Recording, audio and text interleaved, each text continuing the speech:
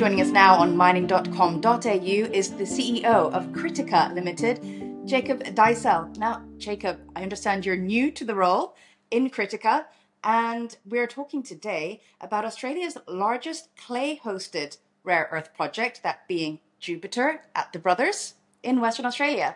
Fantastic. Thank you very much. Nice to join you this morning. So, yes, when I stepped into the CEO role, we immediately started to reposition and rebadge Critica. We were really shifting away from being an explorer to Australia's next rare earth developer. I'm a mining engineer by background, nearly 30 years experience in building, operating, turning around multi-metal projects. And I think Jupiter rare earth asset differentiate itself. And if I have to summarize that, probably I could summarize that in 3 words. The one is scale, the second is simplicity, and the third is speed. Now, as you mentioned, from a scale perspective, we are Australia's largest clay-hosted rare earth deposit. We've got a global resource of 1.8 billion tons at 1,700 parts per million.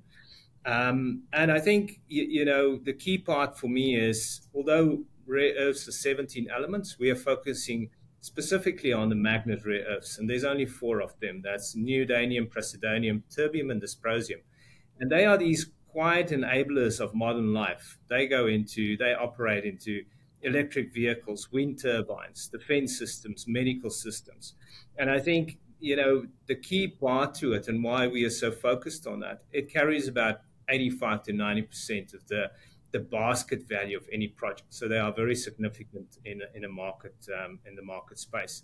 They are ubiquitous in modern technology, and the demand in this industry is absolutely surging.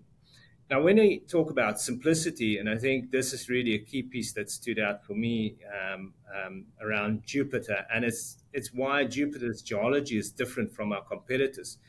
Unlike ionic clay, Jupiter's mineralization allows us to beneficiate upfront, which means through very simple processes, magnetic and flotation, we can easily reduce the mass by 95%.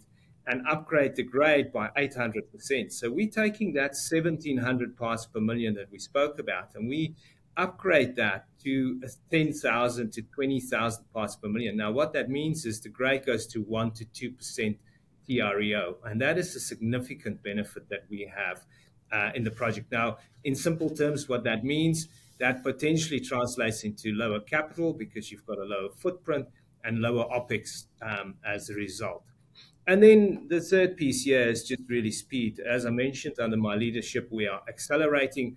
And that's the exciting announcements we had in terms of both ANSTO, Minutech, and GAVAQ. Yes. Now let's talk about that. I know these are 3 different things happening sort of in parallel. We've got basically an attempt to de-risk in multiple fronts. That's correct. Yes. I think, the aspect, let's talk briefly just in terms of ANSTO and Minutech, is really what they are doing for us. They are independently doing leach tests on this concentrate that I mentioned, that we've upgraded this by 800 times to produce our first commercial product, which will be what's referred to as an MREC, or a mixed rare earth carbonate. And ANSTO is doing certain part of that. And then in parallel, Minutech is doing a complementary hydrometallurgy program to do exactly the same, to finalize or at least map out that process route for us in terms of what I would say from mine to magnet. That's what this MREC is about. And then GAVAQ is the third laboratory that's looking after specifically upgrading that front section where I mentioned we're able to take our resource and upgrade that through very simple magnetic and flotation. GAVAQ is taking that portion and it's scaling it up so that we can do that at a larger scale. We're going to transfer or treat about 3,000 kilograms of material through that. That will give us more of this upgraded concentrate, which will then go into our process to further optimize our mixed rare earth carbonate. So these are very exciting processes as it maps out our flow sheet going forward. So with this pilot plant, the test work to produce the MREC to production, and the hydrometallurgical assessments.